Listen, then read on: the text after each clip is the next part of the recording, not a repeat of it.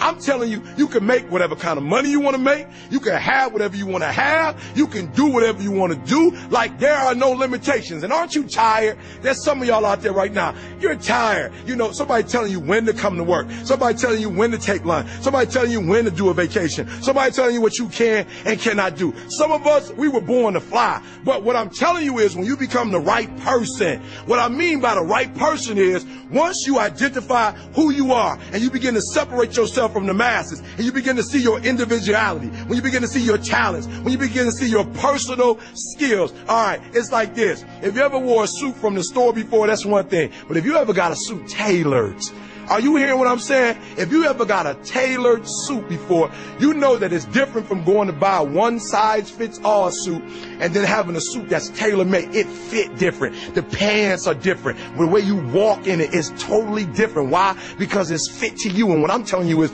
you need to have a tailor-made life. When you were created with a specific purpose, a specific design. I don't care if you was born and, you know, your parents didn't claim you. You still special. I don't care if your mama wasn't in your life, your daddy wasn't in your life, you are still special. When you were created, you were designed to do what nobody else can do. And I'm telling you, when you become the right person,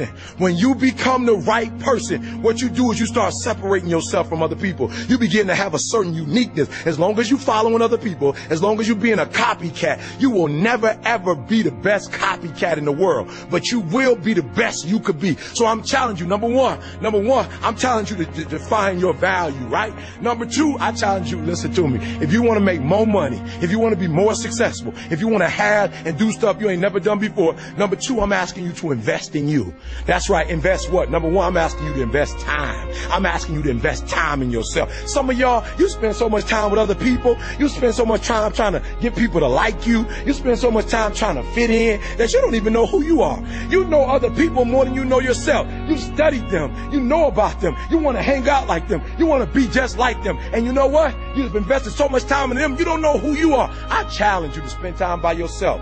I challenge you to take yourself out. There's some young ladies right now, you fine, you pretty, you got it going on. Some brothers, you handsome, you suave, you got swag. But you know what your problem is? You've been in one relationship after another relationship, and you ain't never been in a good relationship because you don't even know you. You spend so much time taking her out. You spend so much time trying to impress him. You spend so much time buying her flowers, taking her out to lunch. You spend so much time calling him. You don't even know who you are. You heard what I said. You've invested so much of your time in being liked by other people, being loved by other people, being appreciated by other people, that you don't even know who you are. And I challenge you to invest time in your own self. I challenge you to get to a place when people don't like you, it don't even bother you no more. Why? Because you're not concerned with trying to make them happy, because you're trying to blow up. You're trying to get to the next level. E.T., I don't like the fact that you do this. I don't care. I'm not living my life for you. I'm living my life for me.